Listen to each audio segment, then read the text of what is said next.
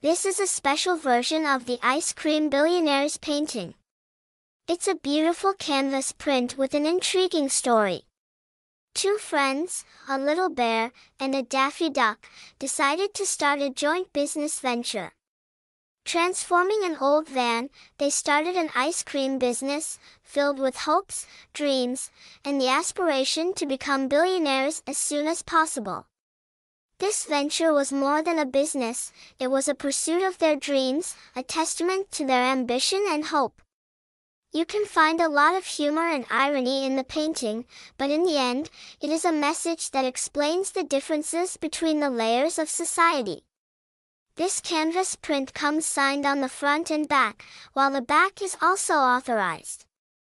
The big advantage of this canvas is that you don't have to put glass over it, so there is no barrier between the painting and the viewer, and the color and texture of the canvas come to the fore. In this way, we get very close to the original painting. The canvas can be stretched over the wooden structure, and in this way, we get a depth of 4 centimeters or 1.6 inches on the side of the picture, or you can frame it, for example, in a black frame.